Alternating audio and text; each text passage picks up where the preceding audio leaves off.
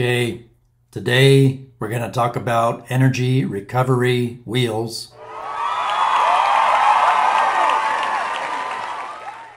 First, some terminology. An energy recovery wheel, or a heat recovery wheel, used in the HVAC industry, transfers heat energy from one airstream to another opposing airstream.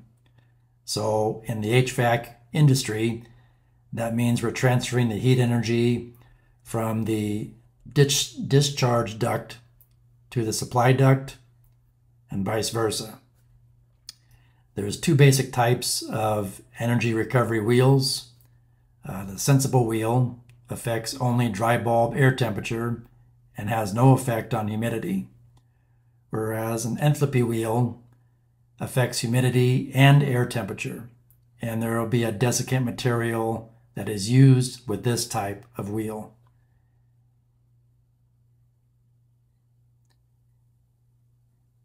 So in heating mode, you have your cold outside air coming into the building and being blown across the energy recovery wheel that is spinning slowly.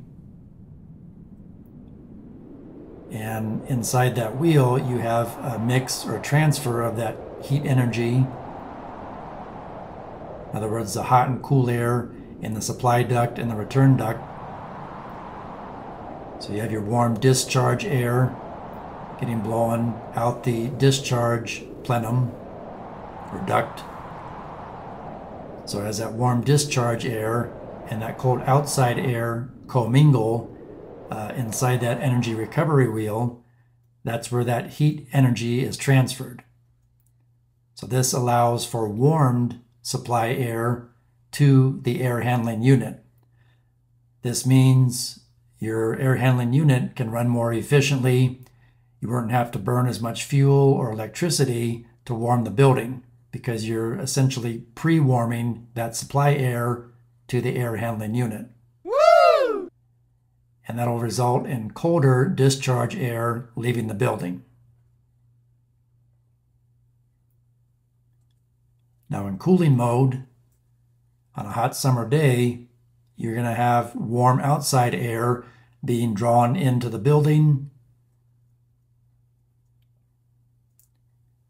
And that warm air inside the energy recovery wheel is going to give off some of its heat energy to the cool discharge air that is exiting the building, which means you're going to have cooled supply air going to your air handling unit, which there again means your system can run more efficiently.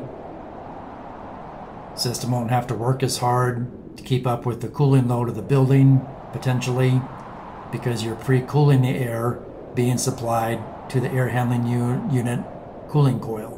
Wow. And that also means that warm heat energy is now being discharged out of the building.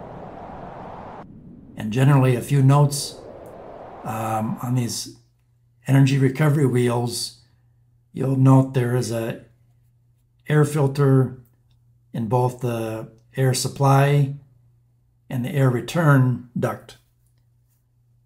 And you'll also note that the supply and return duct are always kept separate. And they're usually, these energy recovery wheels are belt driven. But again, the main reason for the filters is because we want to keep that energy recovery wheel clean. It's a porous wheel, and again, they can be made of a poly material, aluminum, etc. But you don't want to get a layer of dust clogging up the pathways through that energy recovery wheel, because that is going to greatly affect your airflow and the exchange of heat energy, depending on whether or not you're in cooling and heating mode, etc. And the size of the energy recovery wheel will go hand in hand with the BTU rating of the system. In other words, the larger the system you have, the larger the energy recovery wheel is going to be. Please like, share, subscribe, leave me a comment, and thanks for watching.